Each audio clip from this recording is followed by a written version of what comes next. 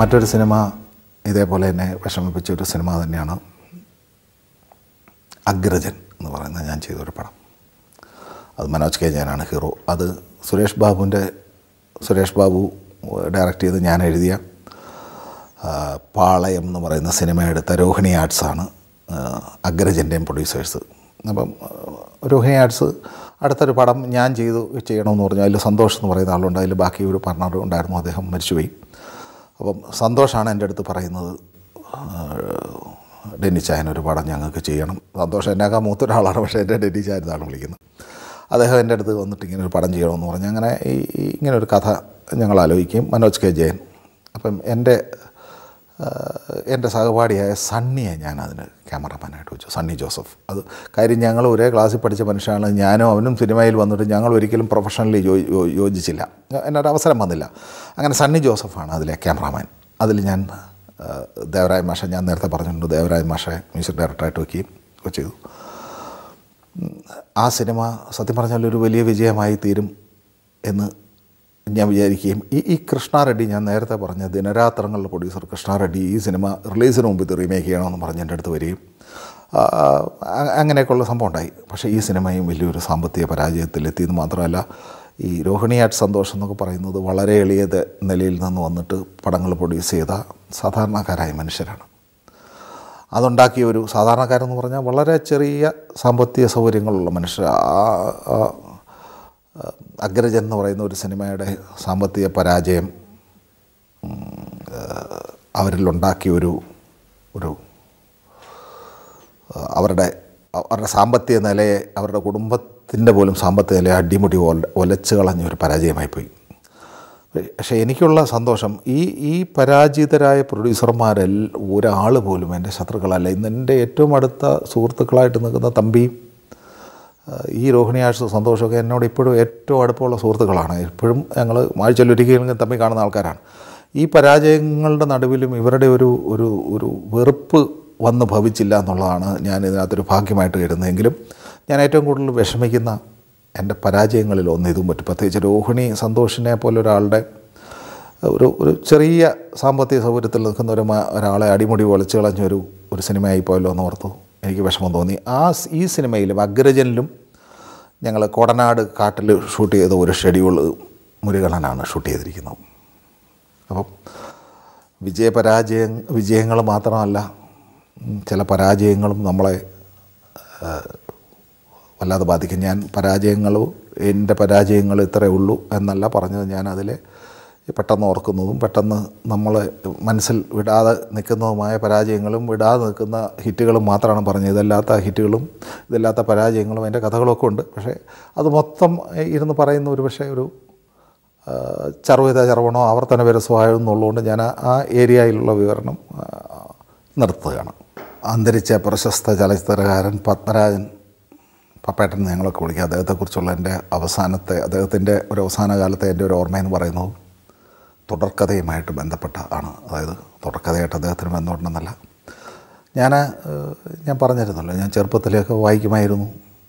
പത്മരാജൻ ഒരു നോവലിസ്റ്റ് എന്നുള്ള നിലയ്ക്ക് അദ്ദേഹം ഉയർന്നു വരുന്നു. അദ്ദേഹത്തിൻ്റെ ഒരുവിധപ്പെട്ട എല്ലാ നോവലുകളും വായിക്കുകയും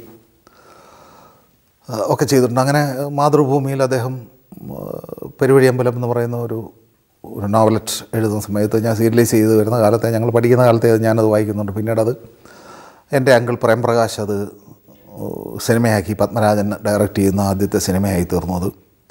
അതിൻ്റെ പ്രിവ്യൂ കോട്ടയത്ത് ആനന്ദ് തിയേറ്ററിലാണ് നടത്തി. ഞാനിപ്പോഴും ഓർക്കുന്നുണ്ട്. ഞാനന്ന് പഠിക്കുകയാണ്. എന്നെയും പ്രേംപ്രകാശ് ചങ്കരേച്ചൻ പാപ്പനെന്ന് വിളിക്കുക, അദ്ദേഹം എന്നെയും വിളിച്ചിരുന്നു എൻ്റെ അതിൻ്റെ പ്രിവ്യൂവിന് പോയി. അപ്പം എനിക്ക് അന്ന് പത്മരാജനോടുള്ള ആരാധന മറ്റാരേക്കാളും മുകളിൽ അദ്ദേഹത്തിൻ്റെ നോവലുകൾ വായിച്ചും, പിന്നെ അദ്ദേഹം ആദ്യമായിട്ട് എഴുതുന്ന സ്ക്രിപ്റ്റ് എന്ന് പറയുന്നത് ഭരതൻ ഡയറക്റ്റ് ചെയ്യുന്ന പ്രയാണമാണ്. ലക്ഷ്മി മോഹൻ അഭിനയിച്ച, കൊട്ടാരക്കര ശ്രീധരൻ അഭിനയിച്ച പ്രയാണം, തകര കഴിഞ്ഞാൽ പിന്നീട് ഇവിടെ വരെ. അങ്ങനെ അദ്ദേഹത്തിൻ്റെ അസംഖ്യം തിരക്കഥ എഴുതിയ സിനിമകളിലൂടെ മലയാളത്തിൻ്റെ ഒരു തിരക്കഥാ മേഖല, അല്ലെ ഒരു കഥാമേഖലയുടെയും തിരക്കഥാ രചനയുടെ ചില പ്രത്യേക സങ്കേതങ്ങളിലൂടെ ഒരു മൗലികമായ മാറ്റം വരുത്തിയ രണ്ട് മനുഷ്യരാണ് പത്മരാജനും MT. അപ്പം എനിക്ക് ഞാൻ അന്നും ഇന്നും മലയാളം കണ്ട ഏറ്റവും മികച്ച റൈറ്റേഴ്സ് ഇവരാണെന്ന് വിശ്വസിക്കുന്ന തിരക്കഥാകൃത്തുകൾ ആണെന്ന് ഞാൻ വിശ്വസിക്കുന്ന ആളാണ്. ഇതല്ലാതെ വ്യവസ്ഥാപിത തിരക്കഥാകൃത്തുകളല്ലാതെ തന്നെ മികച്ച തിരക്കഥ എഴുതിയ ആളാണ് വൈക്കം മുഹമ്മദ് ബഷീർ. മലയാളത്തിലെ ഏറ്റവും മികച്ച തിരക്കഥകളിലൊന്നാണ് അദ്ദേഹം എഴുതിയ ഭാർഗവീ നിലയം. അതൊരു സംശയമില്ലാത്ത കാര്യമാണ്. പല വലിയ റൈറ്റർമാരും എഴുതി പരാജയപ്പെട്ടെടുത്ത് ബഷീർ അവിടെയും വിജയിച്ച ആളാണ്.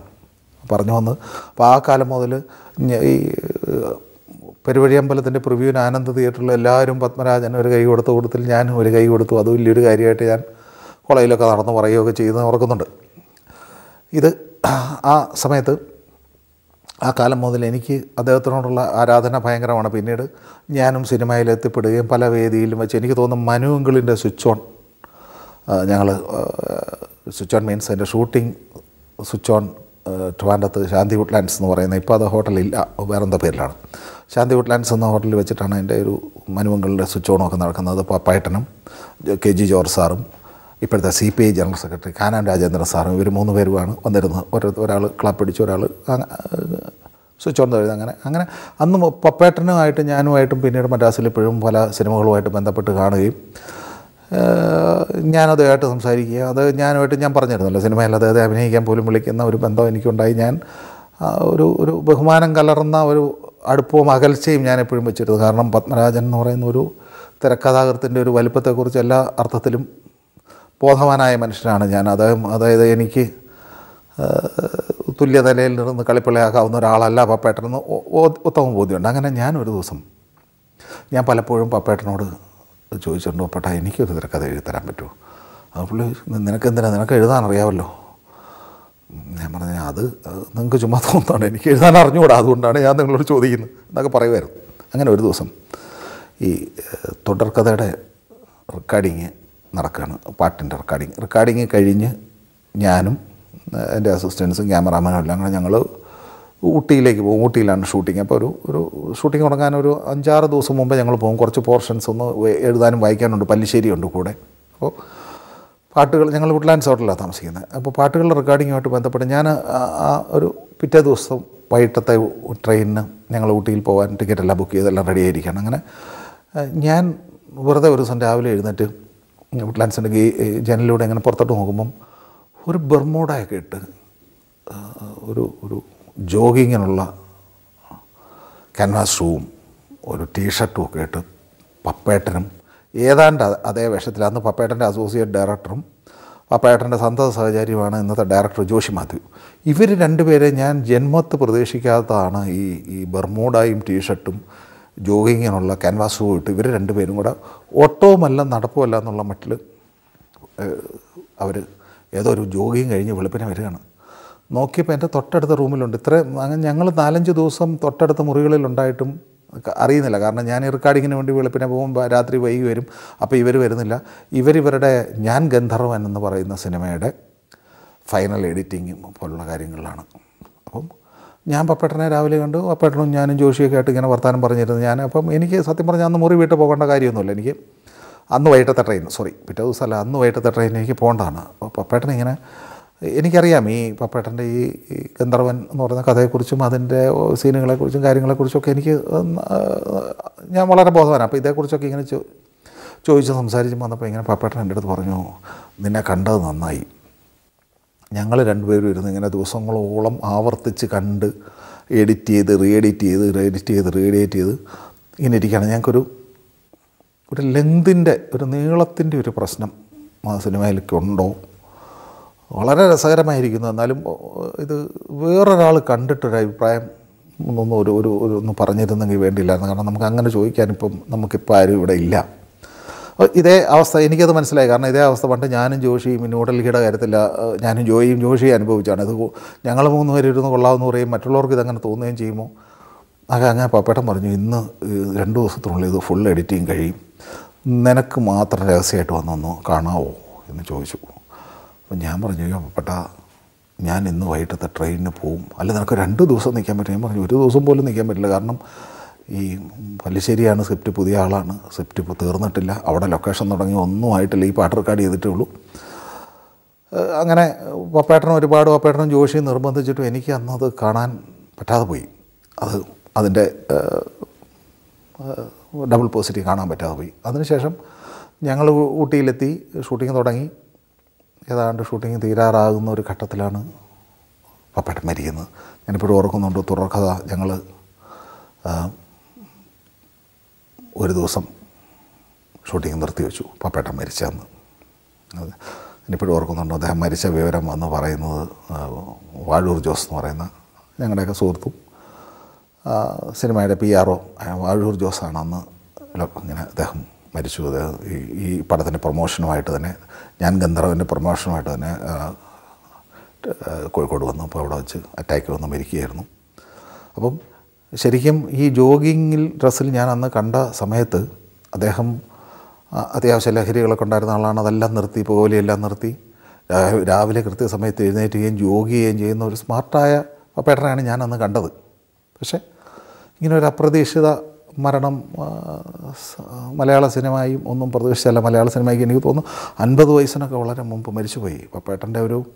പപ്പേട്ടനെ പോലെ ഒരു വലിയ ചലച്ചിത്രകാരിൽ നിന്ന് ലഭിക്കുമായിരുന്ന ക്രിയേറ്റീവ് ഔട്ട്പുട്ടിൻ്റെ ഒരു 30% പോലും നമുക്ക് കിട്ടിയില്ല എന്നാണ് എനിക്ക് തോന്നുന്നത്.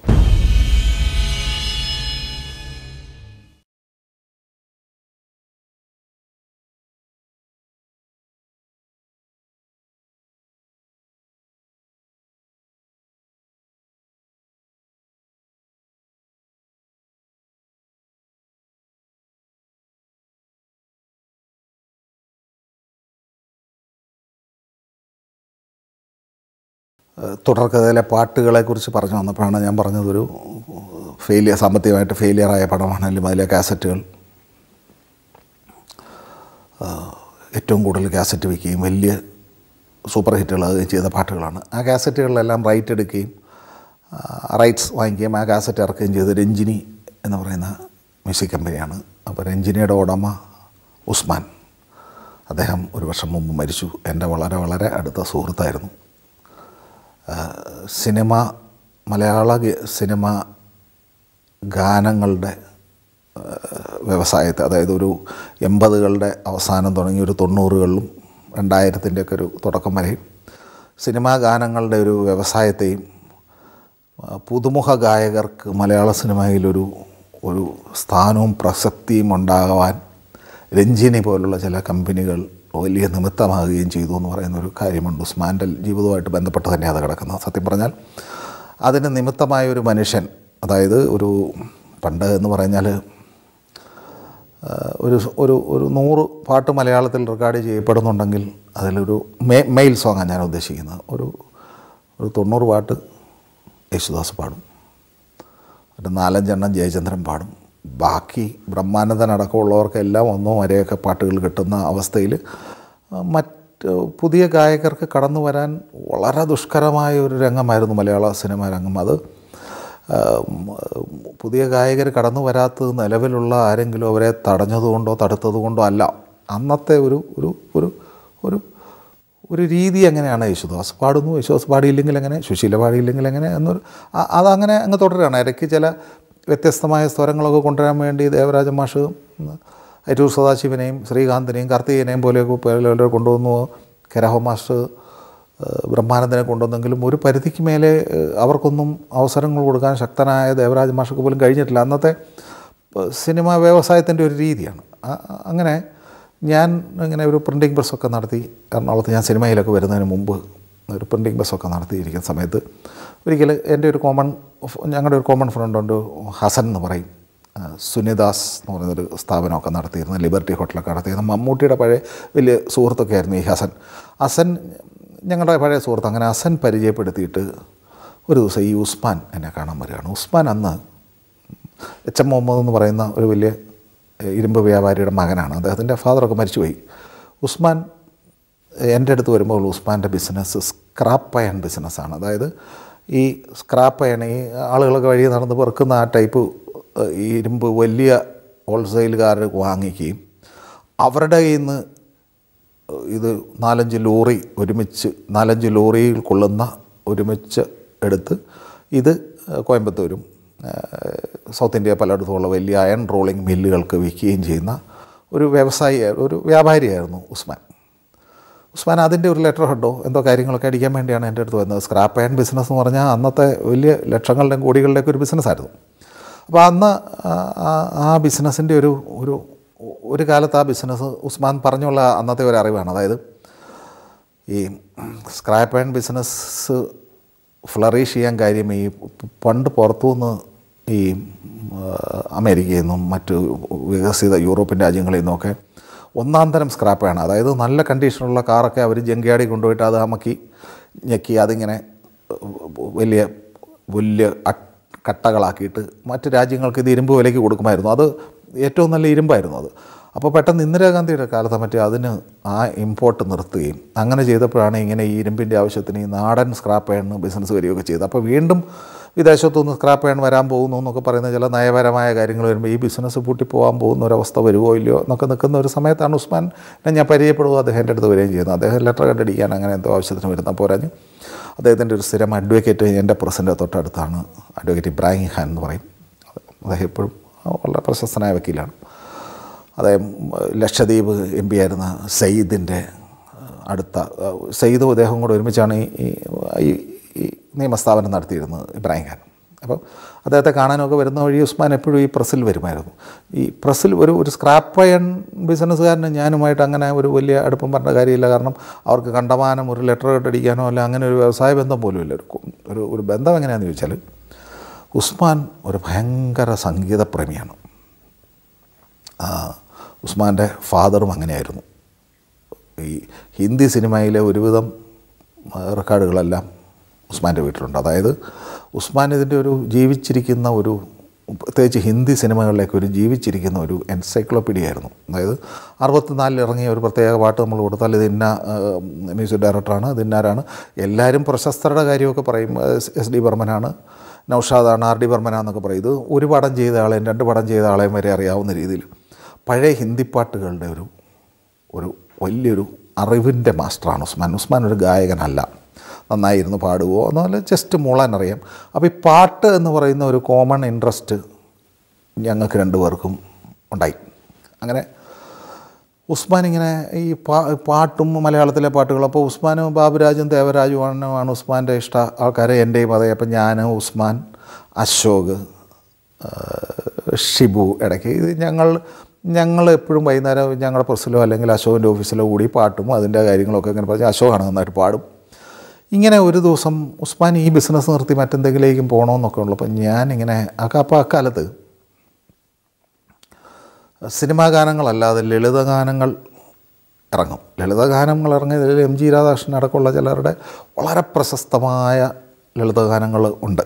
എങ്കിൽ പോലും വളരെ പ്രശസ്തമായ സിനിമാ ഗാനങ്ങളെക്കാൾ ഗംഭീരമായിട്ട് പോകുന്ന രാധാകൃഷ്ണൻ ചേട്ടൻ്റെയും എനിക്ക് തോന്നുന്ന രവീന്ദ്രൻ മാഷയുടെയൊക്കെ ചില പാട്ടുകളുണ്ടെങ്കിൽ പോലും ലളിതഗാനം എന്ന് പറഞ്ഞ അക്കാലത്ത് ഇറങ്ങുന്ന പല പാട്ടുകളും ഇവരുടെയൊക്കെ പാട്ടുകൾ ഒഴികെ ബാക്കി ഒരുപാടെണ്ണം ഇറങ്ങുന്നുണ്ട്. അത് മിക്കതും ഈ സിനിമാ ഗാനങ്ങളുടെ ഒരു ദരിദ്രാനുകരണമാണ് പലപ്പോഴും. ലളിതഗാന ശാഖ സത്യം പറഞ്ഞാൽ അത്ര സുഖകരമല്ലാത്തൊരു കാലത്ത് പോയിക്കൊണ്ടിരിക്കുമ്പോൾ ഞാൻ വെറുതെ ഉസ്മാൻ്റെ അടുത്ത് ചോദിച്ചു, ഉസ്മാനെ അപ്പോൾ സിനിമാ പാട്ടുകളുടെ റൈറ്റ്സ് എടുക്കാൻ ഞാൻ ചോദിച്ചു. അപ്പോൾ ഉസ്മാൻ ഒരു കാസറ്റ് പോലത്തെ ബിസിനസ്സുകളൊക്കെ തുടങ്ങിയാൽ കൊള്ളാവുന്നുണ്ട്. അപ്പം ഞാൻ ചോദിച്ചു, സിനിമാ പാട്ടുകളുടെ റൈറ്റ്സ് ഉസ്മാൻ കിട്ടത്തില്ല. കാരണം ചില പ്രസിദ്ധ കമ്പനികൾ HMV, പോളിഡോർ അവരാണ് അങ്ങനെ. അപ്പോൾ കാസറ്റുകളുടെ ഒരു ബൂമായ കാലം വന്നു. അതായത് ഈ ഡിസ്കുകളുടെ കാലം വിട്ടിട്ട് ഈ മാഗ്നറ്റിക് കാസറ്റുകളുടെ ഒരു കാലം വന്നതോടുകൂടി ഈ ഗൾഫ് ബൂമുള്ള കാലവുമാണ്. അപ്പോൾ ഗൾഫിൽ നിന്ന് വരുന്നവരൊക്കെ 1, 2, 2 in 1 കൊണ്ടുവരാൻ തുടങ്ങി. മലയാള പാട്ടുകളിലൊക്കെ ഡ്യൂപ്ലിക്കേറ്റ് റൈറ്റ്സ് ഇല്ലാത്തത് ഒന്നാം തരം റെക്കോർഡായ കാസറ്റുകൾ ഗൾഫിൽ നിന്ന് വരാൻ തുടങ്ങി. അങ്ങനെ ഒരു കാസറ്റ് ബൂം വന്നൊരു കാലം. അപ്പോൾ ഉസ്മാൻ ഇങ്ങനൊരു കാസറ്റ് ബിസിനസ്സിനെ കുറിച്ചൊക്കെ ഇങ്ങനെ പറയുന്നുണ്ടെങ്കിലും ഈ HMV, പോളിഡോർ പോലുള്ള കമ്പനികളും പിന്നെ അക്കാലത്ത് യേശുദാസ് തരംഗിണി തുടങ്ങി. അപ്പോൾ യേശുദാസ് പാടുന്ന പാട്ടുകൾ ഓട്ടോമാറ്റിക്കായിട്ട് തരംഗിണിക്ക് റൈറ്റ്സ് പോകുന്ന ഒരു കാലവും വന്നു. അപ്പോൾ അതായത് സിനിമാ പാട്ടുകൾ ഇറക്കുന്ന ഒരു കമ്പനി പുതിയതായിട്ട് തുടങ്ങുന്ന കാര്യം ചിന്തിക്കാൻ പോലും പറ്റത്തില്ല. അപ്പോൾ ഉസ്മാൻ അത്തരമൊരു പാട്ട് പ്രേമി ആയതുകൊണ്ട് അത്തരമൊരു ബിസിനസ്സിനെ കുറിച്ച് ആഗ്രഹിച്ചെങ്കിലും മത്സരിക്കേണ്ടി വരുന്നത് HMVയോടും പോളിഡോറിനോടും തരംഗിണിയോടുമാണ്. അവരോട് മത്സരിച്ചും അവരോട് ഓവർടേക്ക് ചെയ്തും ഒരു സിനിമയുടെ റൈറ്റ്സ് കിട്ടുന്ന പ്രശ്നം ഉദിക്കുന്നില്ല. അപ്പം ഞാനൊരു ദിവസം ഉസ്മാനോട് ചോദിച്ചു, ഒരു നോൺ ഫിലിം കാസറ്റ് ഇറക്കിക്കൂടെ? ഉസ്മാൻ പറഞ്ഞു നോൺ ഫിലിം ലളിതഗാനം എന്നൊക്കെ പറഞ്ഞ് ഇറക്കിയാൽ പോകത്തില്ല, കാരണം ലളിതഗാനം പോകും, അത് യേശുദാസ് പാടണം, ദാസേട്ടൻ അങ്ങനെ പുറത്ത് കമ്പനികൾക്ക് വേണ്ടി പാടത്തില്ല. അപ്പം അങ്ങനെ ആരെങ്കിലും പാടി ഇറങ്ങിയാലൊന്നും അത് പിന്നീടുള്ള ഈവൻ യേശുദാസ് ജയചന്ദ്രൻ വിട്ടുള്ള ഗായകർ പാടിയാലൊന്നും മാർക്കറ്റിൽ മൂവ് ചെയ്യല്ല, പാട്ട് നല്ലതോ മോശമൊന്നല്ല. ഞാൻ ചുമ്മാ ചോദിച്ചെന്നാൽ അത് വേറൊരു കാര്യം ചെയ്തുകൂടെ, സിനിമ ലളിതഗാനം പോലെ ഒരു ദാരിദ്ര്യത്തിൻ്റെ ഒരു ഛായ വിട്ടിട്ട് സിനിമാ സിറ്റുവേഷൻ പോലെ നമ്മളുണ്ടാക്കി ഒരു 10 പാട്ട് സിനിമാ പാട്ട് പോലെ തന്നെ ഉള്ള വിവിധ സിറ്റുവേഷനുകളിൽ കമ്പോസ് ചെയ്ത് എഴുതി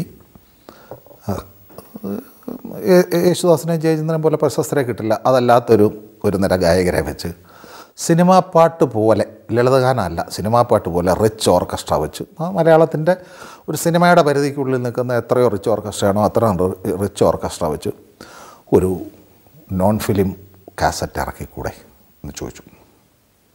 അപ്പം പെട്ടെന്ന് ഐഡിയ കേട്ടപ്പോൾ ഉസ്മാനും ബാക്കി എല്ലാവർക്കും അത് ക്ലിക്കായി. ഉസ്മാൻ അത് എന്നാലും പണം മുടക്കണമല്ലോ, ഉസ്മാൻ അതിന് റെഡിയായി.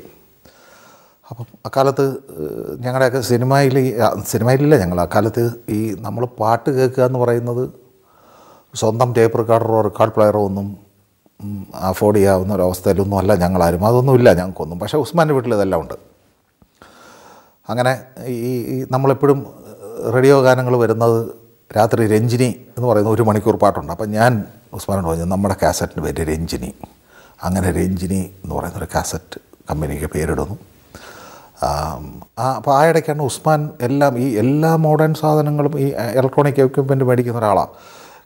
TV ആദ്യം ഇറങ്ങിയപ്പോൾ മേടിച്ചു, VCR ആദ്യം, അതിന് VCRന് പിന്നീട് VHSൻ്റെ 10,000 രൂപയൊക്കെ പിന്നീടായി, അതിനാണ്ട് 1,00,000 രൂപയുടെ അടുത്ത് വില ഉണ്ടായിരുന്ന കാലത്ത് മേടിച്ചു ഉസ്മാൻ. അങ്ങനെ എന്നും വൈകിട്ട് മിക്കവാറും ഉസ്മാൻ്റെ വീട്ടിൽ പോയിരുന്ന്, അന്ന് ഞാൻ പറഞ്ഞല്ലോ ഞങ്ങൾ സിനിമയില്ലേ, ഉസ്മാൻ്റെ വീട്ടിൽ പോയിരുന്ന് ലേറ്റസ്റ്റും അല്ലാത്തതുമായ ഇംഗ്ലീഷ് സിനിമകളും അതിൻ്റെ ഒരു വലിയ കളക്ഷനെല്ലാം ഞങ്ങൾ ഉസ്മാൻ്റെ വീട്ടിലിരുന്നാണ് ഈ VHS കാണുന്നത്.